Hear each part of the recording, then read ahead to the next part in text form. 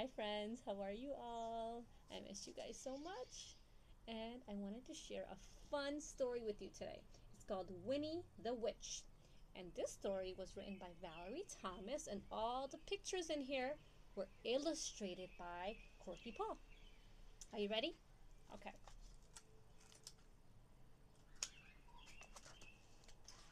Winnie the Witch lived in the black house in the forest. The house was black on the outside and black on the inside. The carpets were black. The chairs were black. The bed was black, and it had black sheets and black blankets, and even the bathtub was black. Wow. Winnie lived in her black house with her black cat, Wilbur. He was black too. And that is how all the trouble began.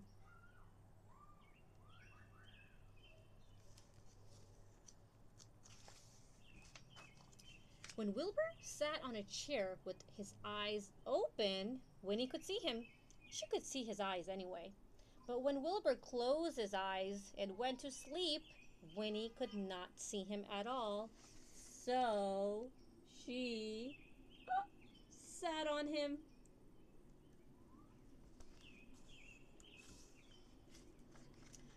When Wilbur sat on the carpet with his eyes open,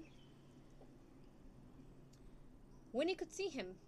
She could see his eyes anyways. But when Wilbur's eyes was closed and went to sleep, Winnie couldn't see him at all. So she tripped right over him. Oh no.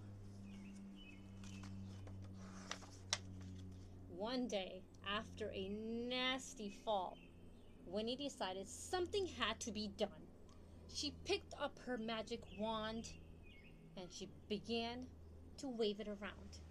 Abracadabra! Wilbur was a black cat no longer. He was now a... What color cat is he now? He was a green cat. You're right. Now, when Wilbur slept on a chair, Winnie could see him. When Wilbur slept on the floor, Winnie could see him. And she could see him when he slept on the bed. But Wilbur was not allowed to sleep on the bed. Uh-oh, what do you think she's saying to him? She's probably telling him, please come off. So Winnie put him outside in the grass. When Wilbur sat outside in the grass, Winnie couldn't see him, even when his eyes were wide open. Can you see the cat in the grass? He's right there. Winnie came hurriedly outside, tripped over Wilbur, turned 3 somersaults, and fell into the rose bush. Uh-oh. Do you see her there? This time, Winnie was furious. She picked up her magic wand, waved it 5 times, and abracadabra! Wilbur had a red head, a yellow body, pink tail, blue whiskers, 4 purple legs, but his eyes were still green. Now Winnie could see Wilbur wherever he was, whether he was on a chair, when he lay on the carpet, when he crawled onto the grass. She can always see Wilbur. And even when he climbed to the top of the tallest tree. Do you see Wilbur way up high in the tree? Oh no. Wilbur climbed on the top of the tallest tree to hide. He looked ridiculous, and he knew it. Even the birds laughed at him.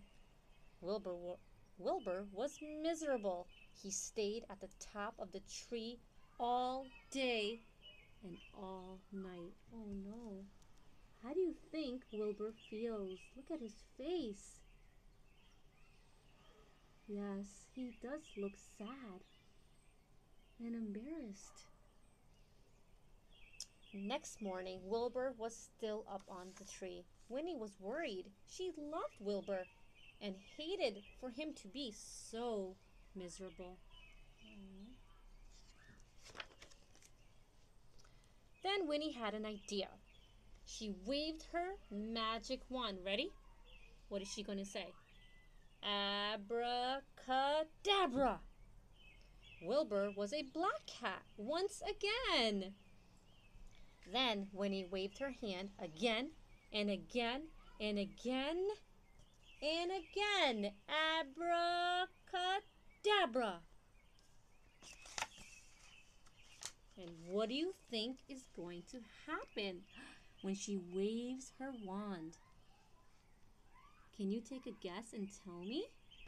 What is going to happen to the house? Let's find out. Now, instead of a black house, she had a yellow house with a red roof, a red door. The chairs were white with red and white cushions. The carpet was green with pink roses. The bed was blue with pink and white blankets. The bathtub was gleaming white. And now Winnie can see Wilbur no matter where he is. Oh, you see Wilbur? I see Wilbur too. And that's the end of the story, Winnie the Witch. I hope you guys enjoyed it as much as I do. And I hope to see you again. Bye.